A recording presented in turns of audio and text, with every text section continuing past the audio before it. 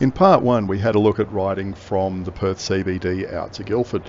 In this one, we're going to ride even further. We're going to go all the way out to Midland, where the path ends. Well, it ends as far as I could see. We're not going to show you the entire path. If you want to see that, you can look at part one. What we're going to look at is some of the quirks along the way, some of the design quirks, some of the interesting diversions that have been set up, and the lack of signage.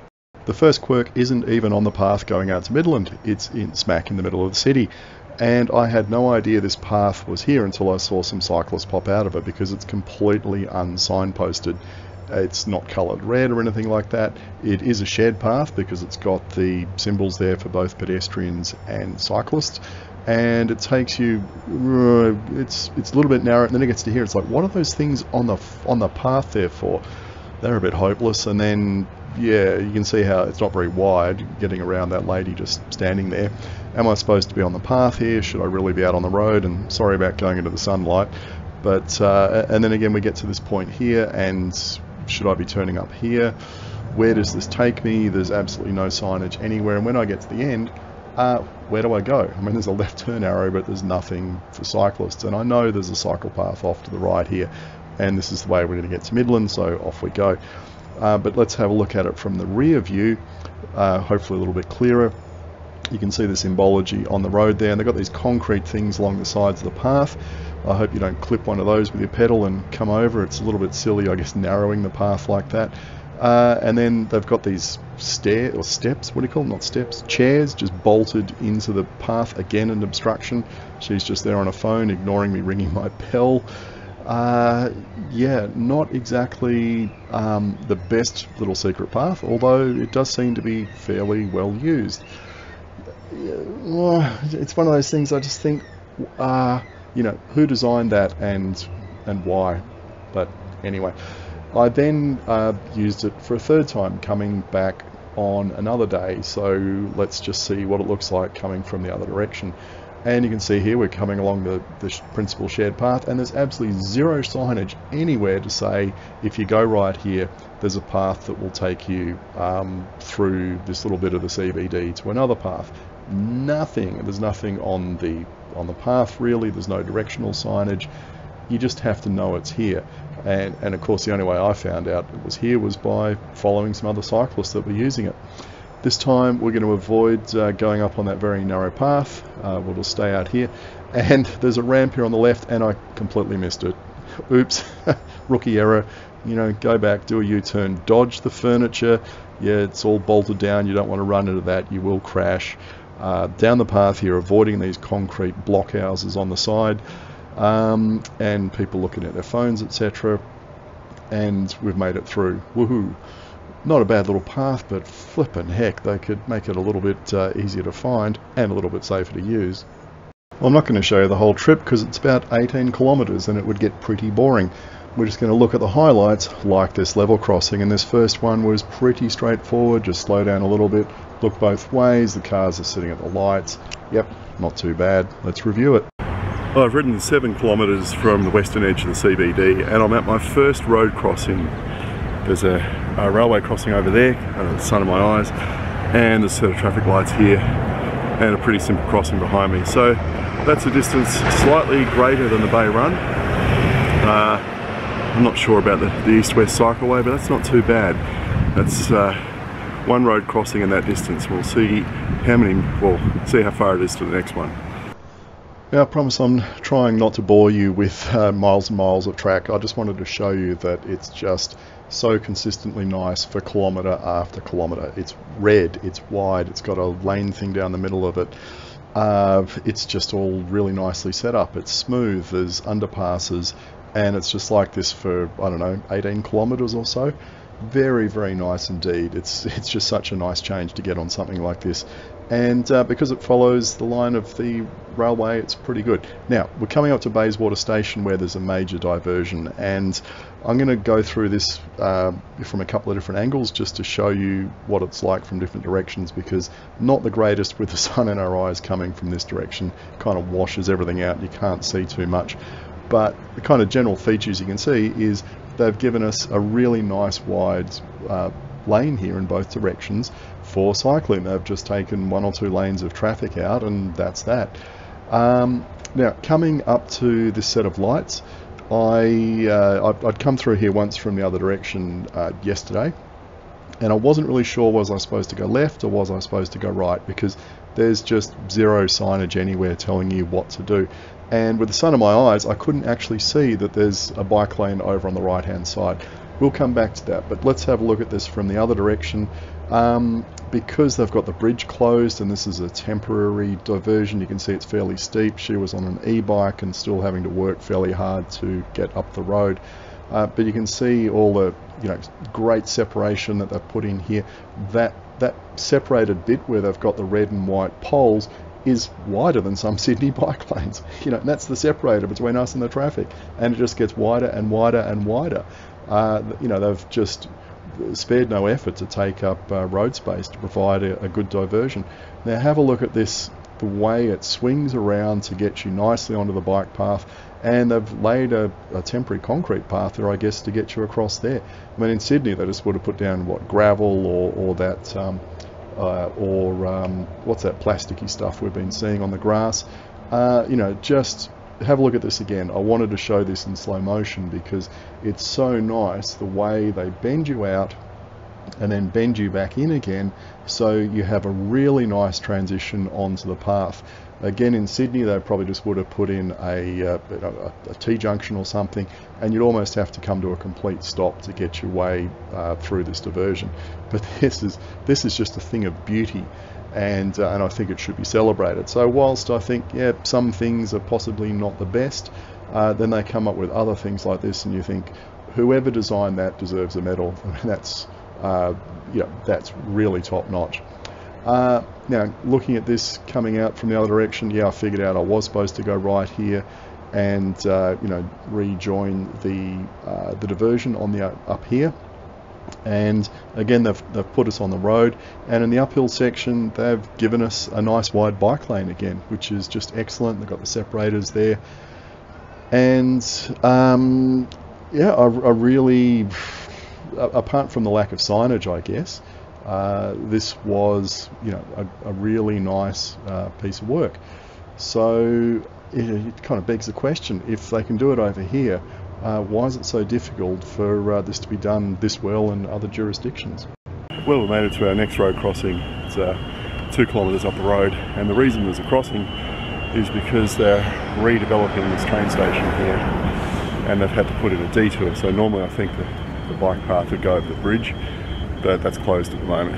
Interesting things about the detour, really badly marked. I had no idea I was supposed to turn right when I got across the road. The other thing is that they've put in an uphill bike lane, which is good. On the way downhill you just get on the road, and they've also bolted in these red and white poles into the road, which is for separators, which is very good. In fact, I'd say that that temporary bike lane there for construction is better than some of the permanent bike lanes in Sydney, which I guess says a lot. Only real issue was a lot of broken glass on the path, not just here but in other places, drunk smashing bottles and stuff like that, just not being swept up. But what can you do about that, really? Well, let's see where the next crossing is. Well, even temporary bike lanes don't last forever, and they've put us on the road. And I ducked down here just to have a look at what the bike path looked like normally. Yep, nice good bike path. And 30 kilometres an hour, take note of that. That's this whole section of road, which goes for miles, was 30 kilometres an hour. Now, because we're going into the sun, I decided to cut that bit out because you couldn't really see it. Let's see it from the other direction. So you can see it's pretty obvious we're coming in towards some kind of construction zone from this point. There's cones, there's signs, there's all sorts of stuff. Let's see how easy it is to find our way back onto that section of road. And we get to here, and look, there's a pedestrian sign pointing to the left and nothing for cyclists. And because I don't know the area, I don't know where I was. And I got down here and I went, this is not the way I came. That's all wrong. Let's go back and have another look at what was up the other end, because of course I was riding with my son and with the sun in my eyes, couldn't really see what was ahead of me. So it's back into a 30k zone. We come around the corner, lots of parked cars, and oh look, there's some signs. pedestrian signs only, nothing for cyclists, even though there's a shared path there with lots of cyclists on it. But what you will notice as we come along here, not a lot of cars, speed humps quite often. I think they really were quite keen to keep the speed down to 30 kilometres an hour, and you can see that this on-road diversion goes for quite some time with speed hump after speed hump. So yeah, good effort on trying to keep the vehicle speeds down, and I guess just keep vehicles out of here completely unless it's local traffic. So we come into the construction area and let's see what happens here. So notice all the road surface is red. You know, it's typical where they want things to be slow. I swung out here not realizing, see that thing on the left there, that little lane? And that driver in the van had actually left a gap because I was supposed to go across here and come in from the left there. Oops, well, you know, no harm, no foul, I guess. And again, you can see the beautiful red separators as we come down here, slow down signs telling you to, well, obviously slow down, give way to any pedestrians crossing the path here, and we've made it back to this set of traffic lights, so that's all good. Now let's we go on another couple of kilometres and we come to our next crossing, and I stopped here because there was left turning traffic, and this is one of those places you've got to look back over your right hand shoulder to make sure there's nothing coming. Let's review it again. We're now just under 11 kilometres out, and there's a third road crossing. This one's an interesting one because there's a what is it, left turn? Yeah, there's a left turn across where you need to cross. And there's no bicycle signals or pedestrian signals or whatever. You just have to look over your shoulder, see if there's anyone about to turn the corner, and go across if it's okay. Pretty interesting kind of crossing, but you know, it works. I guess as long as no one parks their truck across where you want to get across. Now, I'm 11 k's out of the CBD and I've got no clue where I am because as usual, if there's signage I can't see it. I haven't seen a single sign so far telling me where I am or where I'm going or what the distance is to the next thing. But bloody, it's a great path, it really is. I'm doing 30 kilometres an hour or so on bits of it. It's beautifully laid, it's nice and wide, it's reasonably well used. You know, the crossings really aren't a problem. It'd be nice if there's some water points on it. God, there was one thing I was thinking of. Oh yeah, so back there in that section where there's roadworks, or where they ripped up the bike path and put cyclists onto the road, it's all 30 kilometres an hour. Now, whether drivers are actually sticking to 30 k's is another matter, but yeah, where they put cyclists on the road, 30 kilometre an hour speed limit. Again, absolutely no signage or symbology on the road or on the sides of the roads to say, hey, cyclists go this way to get to the next bit of bike path. But you know, I managed to get through it in one go without any problems. You know, it's well, I guess for people even worse, wayfinding skills than me, that'd be quite essential. But I have noticed actually this is where we rode yesterday. There's a parallel road over there on the other side of the railway line. There are cyclists coming down there, so yeah, choice of routes. All good, let's go find the next one. Well, you might be noticing a common theme here, and that's the lack of signage and wayfinding, and we're about to strike that problem yet again. We're coming into Midland. As usual, the path is great. I think we're now at least 15, 16, maybe even 18 kilometres from the CBD, and it's been a pretty good run until we get up to, well, not this one actually. This was quite a good little crossing. We just had to wait for the train for a bit. And there are quite a few of these kind of gates along the railway lines, obviously, you know, to keep you safe. So, you know, they seem to function fairly well.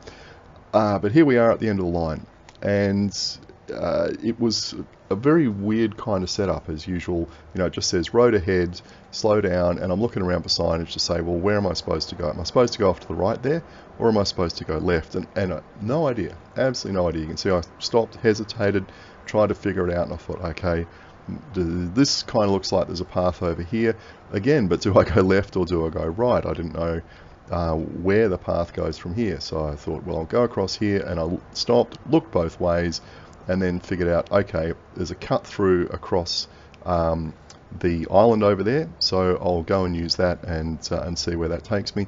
And I could see some red path on the other side. Yeah, very confusing arrangement first time. Well, that's an interesting little arrangement they've created for that.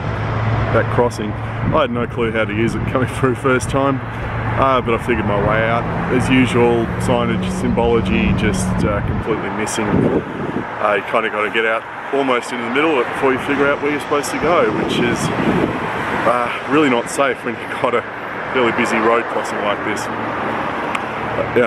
Again, well, I'll be fine the next time I use it, but as a first timer, yeah, that was pretty confusing.